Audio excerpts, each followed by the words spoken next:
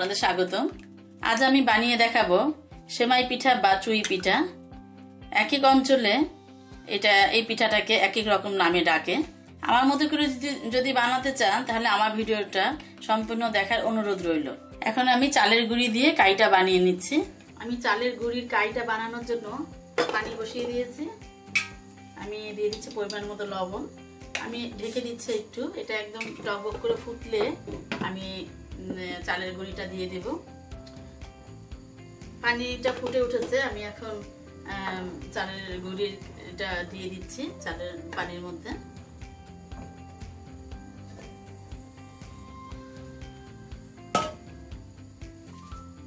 আমি এটা দিয়ে এখন ঢেকে দেব। আমি 5 মিনিট একদম লো আছে, ধিমা আছে রেখে দেব। এতে করে চালের গুঁড়িটা সফট হয়ে যাবে। আমার চালের গুঁড়িটা কেনা প্যাকেট, কিন্তু নিজেরা বানিয়ে নিলে আরো সুন্দর হয়। ঘরে চালের গুঁড়িটা করে নিলে পিঠার টেস্টটা আরো দ্বিগুণ হয়।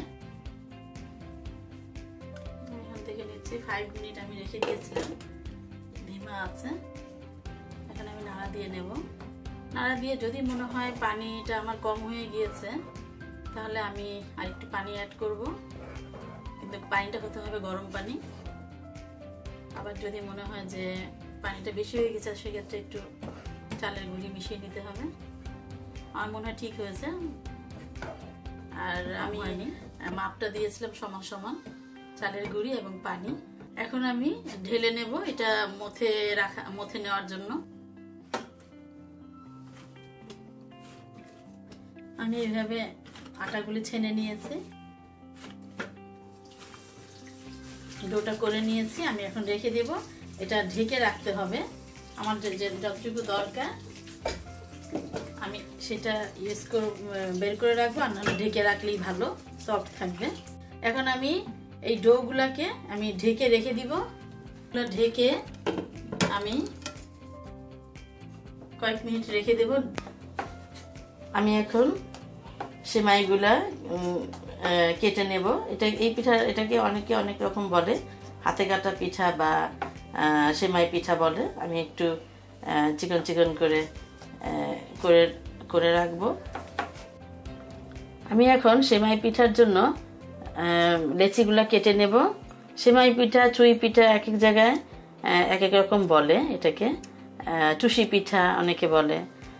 আর আটাটাকে আমি সুন্দরভাবে ঢেকে রেখেছিলাম। এয়ারটাইট বক্সে রাখলে ভালো হয়, কারণ খুবই দ্রুত চালের আটাটা শক্ত হয়ে যায়, উপরের দিকটা শক্ত হয়ে যায়। এবং আমাকে একটু আটা ছড়িয়ে নিতে হবে চালের গুঁড়াটা। এখানে আমি লেচি কেটে নিচ্ছি। আমি করব চুই পিঠাটা করে নেব। চুই পিঠা বা সেমাই পিঠা, আমরা আসলে সেমাই পিঠাই বলি এটাকে। আমি এখন সেমাইগুলা করে নেব এভাবে। এখানে সামান্য দিয়ে এভাবে হাতে একটু করে ঘষা দিলেই হয়ে যায়। এভাবে আমি একে একে সব করে নেব। আর শীত এলেই তো বাঙালি মানে চালের পিঠা। আর পৃথিবীর যে প্রান্তেই যেই থাকুক না কেন, সে এই পিঠার স্বাদ নিতে ভুল করে না। আমিও তার ব্যতিক্রমী নয়। আমিও চেষ্টা করি দেশের স্বাদ নেওয়ার জন্য। তাই তো পিঠার শীত বেশি, এখানে তো 12 মাসই শীত, তারপরেও পিঠার খাবারের কথা ভুলি না। এখানে একটু করে নিয়ে হাতের তালুতে একটু হালকা ঘষা দিলেই সুন্দর মতো যে চলে আসে। আমি এভাবে একে একে সব সেমাই পিঠাগুলো করে নেব। আমি এখন দুধটা জাল করে নেব। দিয়ে দিচ্ছি 1 লিটার দুধ নিয়েছে। চুলা জাল বসিয়ে দিলাম এবং দিয়ে দিলাম 2 টুকরা এলাচ এবং দিয়ে দিচ্ছি তেজপাতা। দুধটাকে জাল করে 5-7 মিনিট একটু গরম করে ফুটিয়ে নেব। আর আরেক চুলায় আমি গুড়টাকে একটু জাল করে নেব। আমি এখন গুড়টাকে একটু গুড়টাকেও আমি সামান্য পানি দিয়ে একটু গরম করে ফুটিয়ে নেব। দুধটা আরও কিছুক্ষণ ফুটাবো, কারণ আর একটু কমবে, একটু কমাবো। হ্যাঁ, দুধটা আমার কমে এসেছে। আর আমি এখন পিঠাগুলি দিয়ে দিব।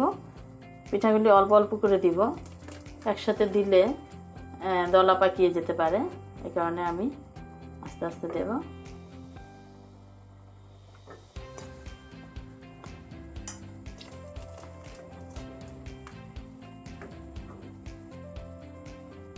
এবং আস্তে আস্তে নাড়া দিয়ে দিতে হবে যেন জড়িয়ে না যায়।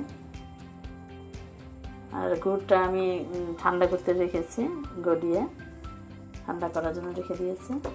সবগুলি পিঠা আমি দিয়ে দিয়েছি। আমি এখন আস্তে আস্তে নাড়তে থাকবো এবং এটাকে ফুটিয়ে নিতে হবে ভালোভাবে। সব সেমাইগুলোকে এখন দুধের মধ্যে ভালোভাবে ফুটিয়ে নিতে হবে এবং আমিও আস্তে আস্তে নাড়া দিতে থাকবো, নাহলে আবার দলা পাকিয়ে যেতে পারে। এই কারণে ভালোভাবে ফুটাতে হবে, নাহলে আবার কাঁচা লাগতে পারে।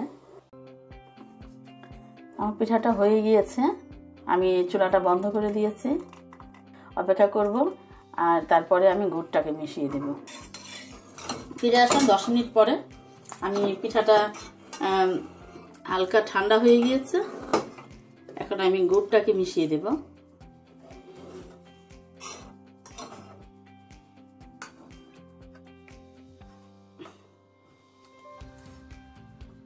গুড়টা মিশিয়ে দেব, একটু আমি ছেঁকে নিলাম। আমি ছাঁকনি দিয়ে ছেঁকে দিলাম, যদিও গুড়ের মধ্যে যদি কিছু ময়লা থাকে এই কারণে আমি ছেঁকে দিলাম। এখন আমি একটু ফুটিয়ে নেব পিঠাটা। আর পিঠাটা হয়ে গিয়েছে, আমি এখন চুলা বন্ধ করে দেব। আর পরিবেশন ডিশে আমি নিয়ে নিচ্ছি। এখন